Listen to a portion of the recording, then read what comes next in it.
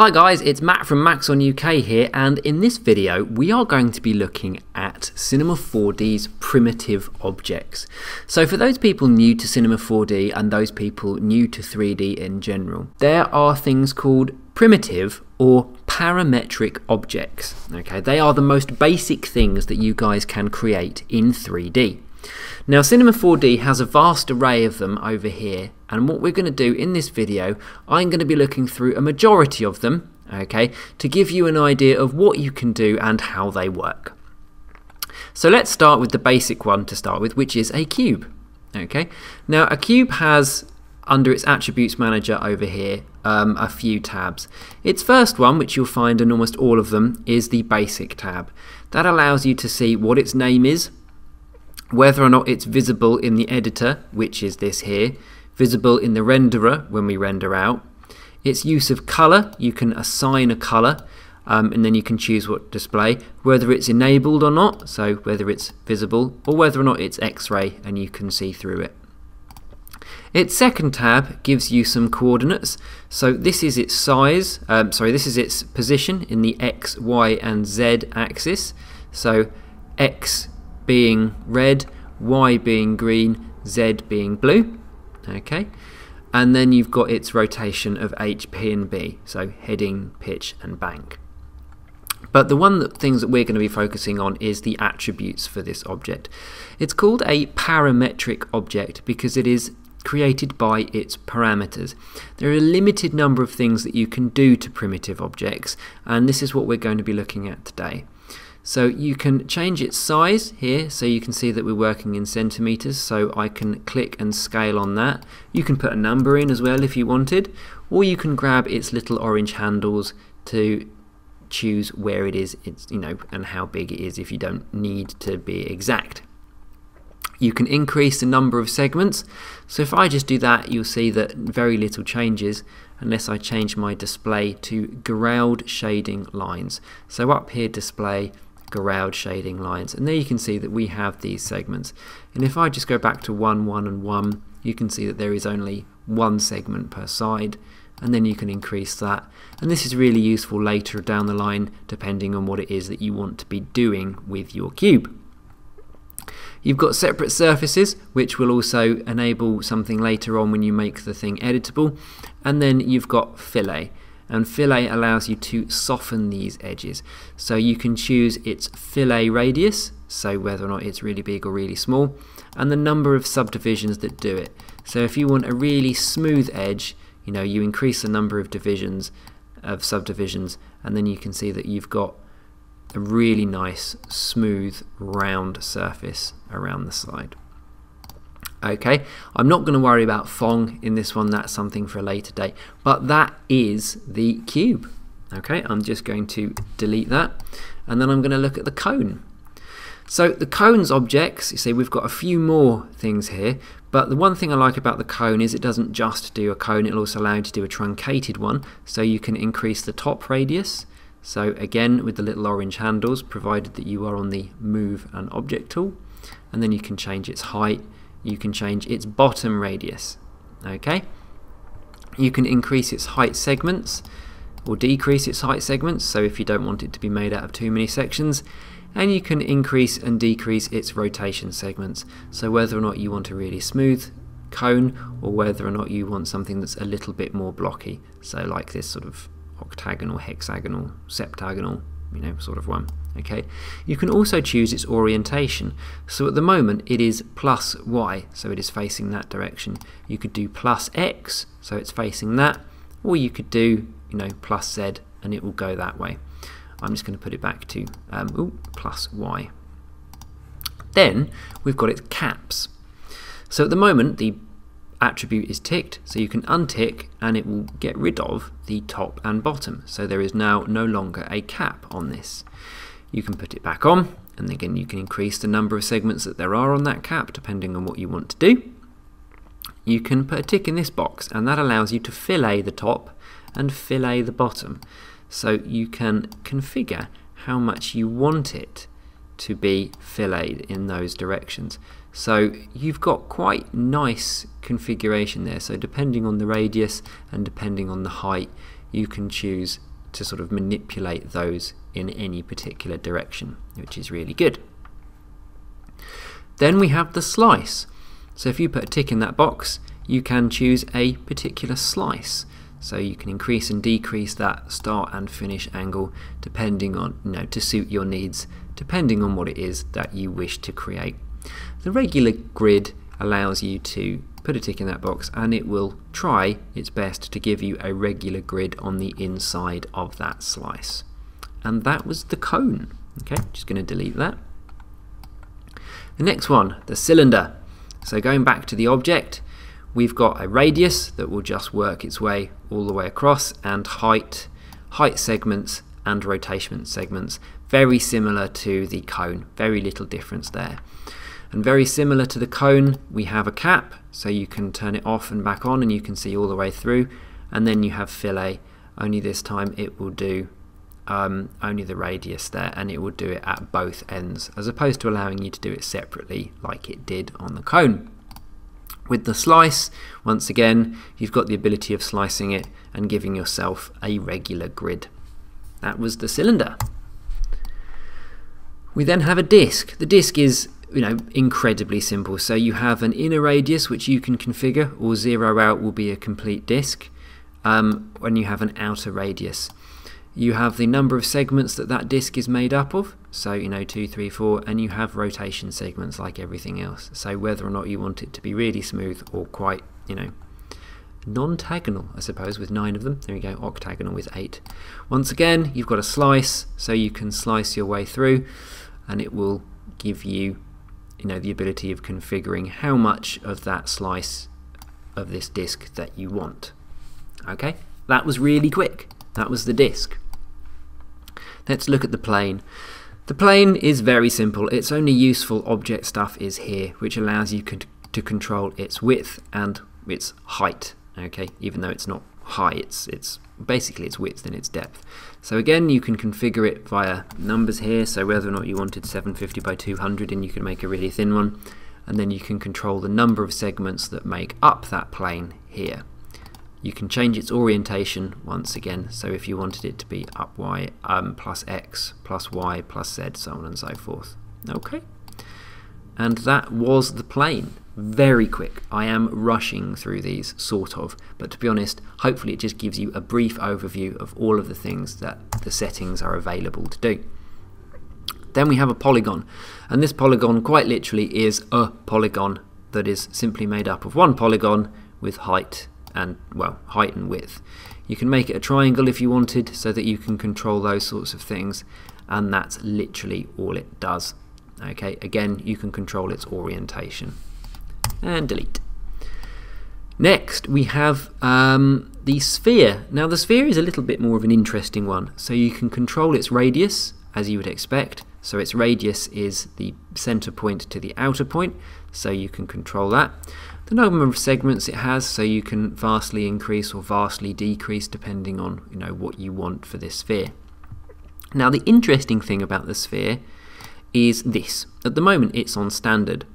Then we can go to tetrahedron, and what that does is it changes the way the polygons are made. So at the moment it looks perfectly spherical still, but if you decrease the polygon count, we start to get to something that's a little bit more interesting. I mean, if you go right down, you just end up with a pyramid, but you can see that it starts to build in more and more of those polygons. So something like that, tetrahedron. Okay. Tetrahedron can go to a hexahedron, and again, depending on the number of sides, so there's very little between 7 and 8, but the moment you get over a certain point, it's just basically a sphere with an awful lot of polygons on it in a different array. Sometimes it's a little bit useful. 10 can be good, but 8 actually, 8 or 7, 8 a lot of people use to kind of start doing heads with, which is something else you could bear in mind. You now have an octahedron, and again, at some point it will just crack its way down, so that one's really good. If it looks like if you want to produce something that the Crystal Maze would have used, 12-sided and nice things like that. Then we have the isosahedron. Again, it's the way it sort of lays out its polygonal count. So if you keep increasing, it will eventually just be a nice soft sphere, and if you decrease enough, you'll end up with very little but there's somewhere a difference between, you know, sort of 13 and 16 where it will give you, you know, a different sort of faceted face. And then the last one, a hemisphere. So if you want a standard sphere but only half of it, you will get that using the hemisphere. And that was the sphere object. Okay, let's have a look at the torus. Okay, so often described as the donut. So you have the ring radius, which controls the general radius of the entire thing. You have ring segments, which allows you to control the number of segments that works that way all the way around, slowly making the Large Hadron Collider, it seems. Then you have the pipe radius, and that is how thick that actually goes. Anything from what can look like a bracelet to one of Homer Simpson's donuts. Okay, and again you've got pipe segments, so you can choose how many there are to make it round, as well as how many there are on its circumference, so that you can get some really nice soft ones, or you can get some much squarer objects. Again, we've got a slice, just as we've had before, and regular grid, which is the same as all the others. Okay, and deleting the torus.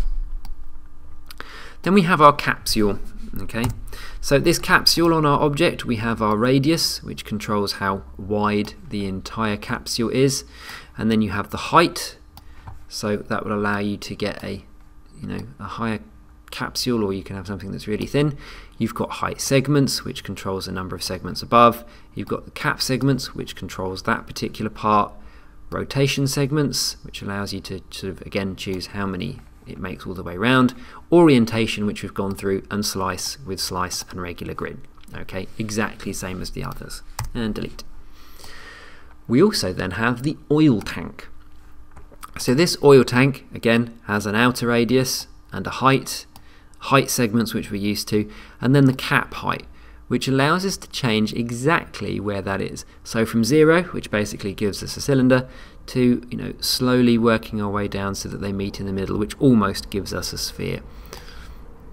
Height cap segments will do the same thing, slice and regular grid, exactly the same as all the others.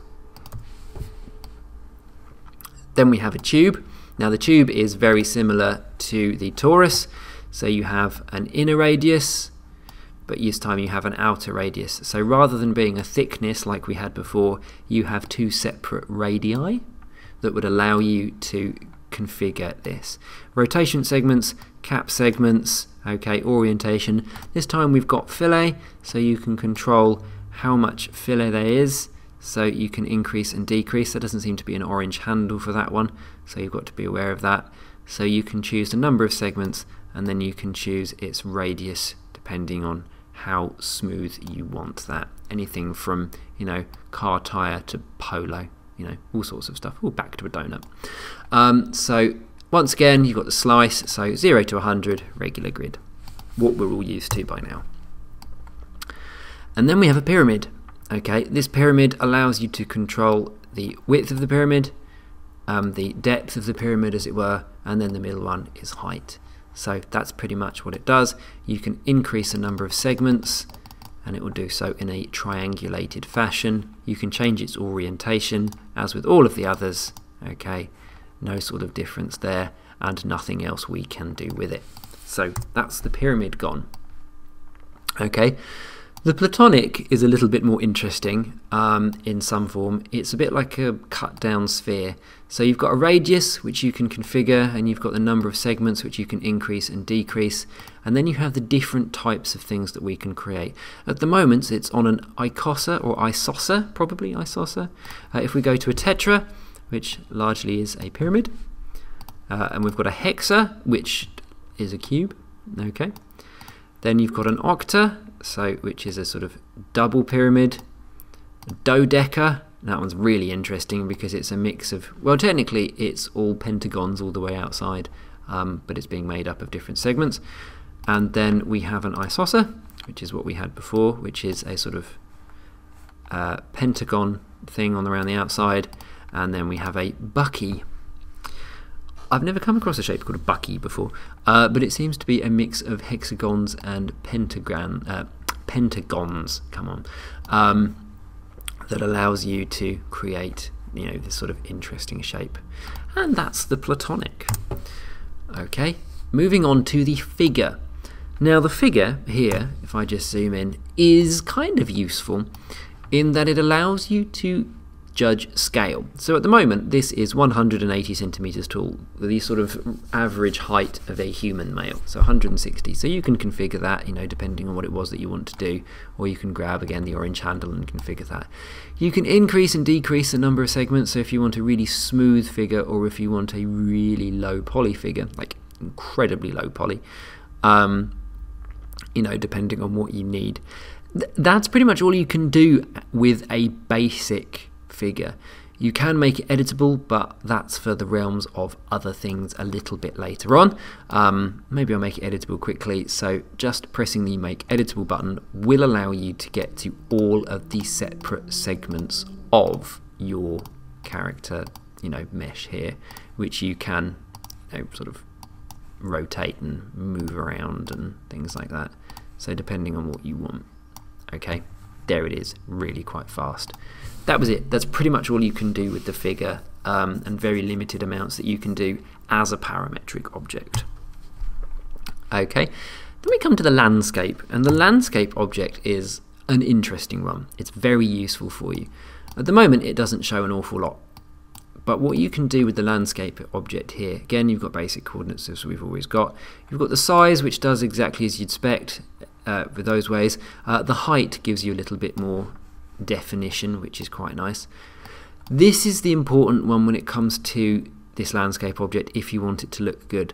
The more polygons you have, the smoother it will look. I'm going to turn off my Grout shading for the moment just so you can see what it looks like. So if I lower the polygon count, you can see that it starts to get very limited. The amount of detail that you have on it is quite small, but the more you have, the better it gets. Okay, but please be aware your machine may start to slow down. We then have rough and fine furrows. So if I increase the rough, you can see that it sort of spreads out or depletes in that sort of fashion. Or you have fine furrows, which will give you more detail. Now, it's when you start playing with the fine and rough furrows you might find that you need to increase your polygon count even further so that you get a nice smoother texture. The scale will configure, you know, how much of that you can see as to whether or not the mountains are very, very tiny or whether or not it is a large sort of moonscape, as it were, to flatten that out. You can control the amount that is at sea level, so it will flatten down and you can end up with this nice bay going on. You know, you can end up with little tiny mountains depending on what you're after. Or you can do what they call a plateau level, and that will allow you to build these big mountains, these big flat plateaus, which I swear I've seen in a film somewhere. Maybe I'll make it out of paper mache or mashed potato. Then you've got your orientation. Again, you can choose which way up you want it to face. You have multifractal. The settings sort of like choose how it calculates the fractal that makes this. Everything I've read seems to say keep multifractal on.